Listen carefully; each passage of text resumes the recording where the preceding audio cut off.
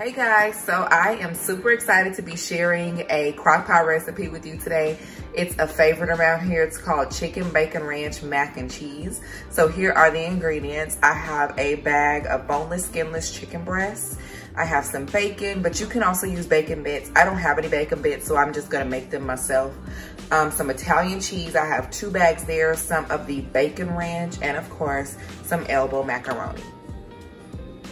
All right, so I'm gonna try my best to shoot this in vlog style as much as I can. If not, you might have some voiceovers here and there. So you're gonna go on and start by adding in your frozen chicken breast. I'm adding, I believe I have 6 because I've noticed that the ones that are bagged, they tend to shrink as they cook.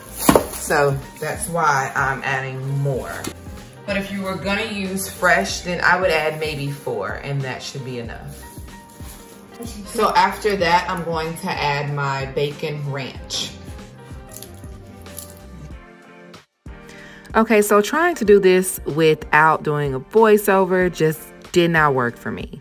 So I'm just gonna empty the entire bottle of the bacon ranch dressing onto the chicken, and I'm going to let it cook on low in my slow cooker setting for 2 hours. Now, you know it really doesn't take chicken breast that long to cook.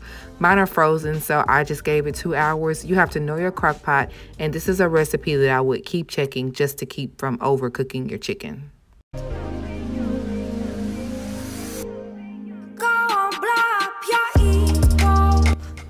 After your chicken is fully cooked, you will want to remove it from the crock pot and chop it.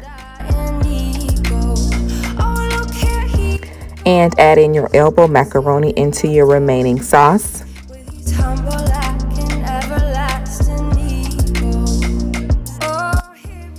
Along with the Italian cheese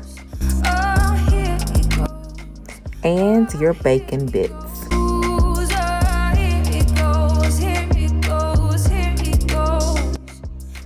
Now I started out with 2 cups of water to cook my pasta. You may want to check it and make sure, but I ended up adding a half a cup more, so you'll just have to check your pasta and see if more water is needed.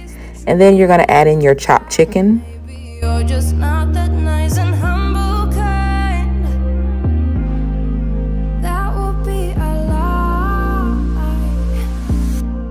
Now this next step is completely up to you. You know how I am about flavor, so I added in some black pepper, some of my Kinder's blend, some garlic powder, a little onion powder, and seasoning salt. But hey, you do you, and I'm gonna do me like Tabitha Brown said, because it's my business. So you can do this if you want to. You don't have to if you don't want to.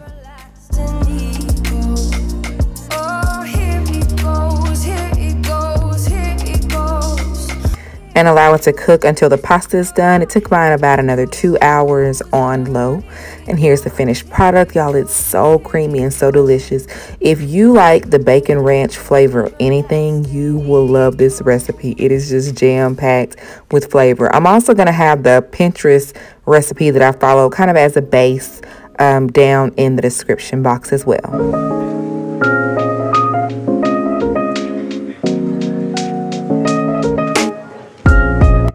Guys, that's all for today. I hope you enjoyed today's recipe. Let me know down below if you're a chicken bacon ranch fan.